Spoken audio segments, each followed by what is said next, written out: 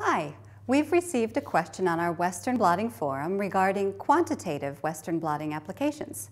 What is the difference between qualitative and quantitative Western blotting? Hi, Anne-Marie. Could you explain this to us?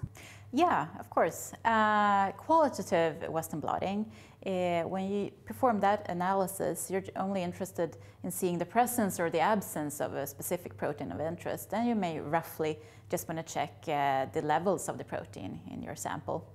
But if you're more interested in quantitative Western blotting, then you would like to put a figure on for example, how much the protein has changed over time, or how much protein you have in your sample. Could you explain this a little further? Yeah, I have two examples. So first, I have this qualitative Western blotting application, and I have two clones here in this result, and one is overexpressed. And I just want to see that it's here and verify that it's in my sample. So yeah, looks good. It's overexpressed. Yeah. And quantitative Western blotting. Here's another application. And here I have stimulated this protein with a growth hormone over time. And you can see here on the signals that the signal has increased after 30 minutes, about 60%, and then it declines with about 25% for the rest of the experiment, 2 hours. Yeah? Okay. So that's quantitative Western blotting. All right.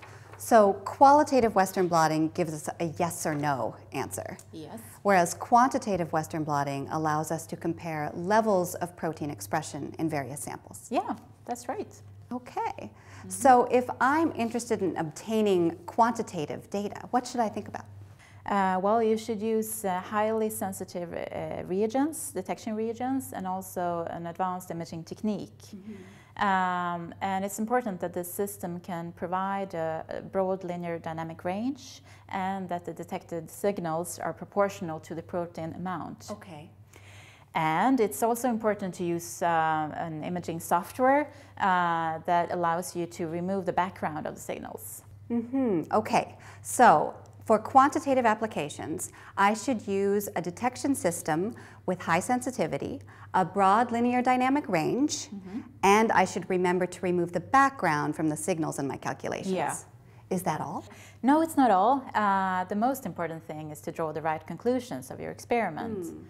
So then you need to normalize your proteins towards an internal standard that doesn't change over time or is affected by any treatments of any kind.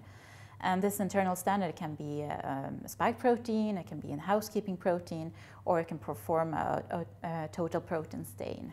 Okay, so for accurate quantitative analysis, I have to normalize the data. Yeah, okay. Exactly. Thank you very much, Anne-Marie.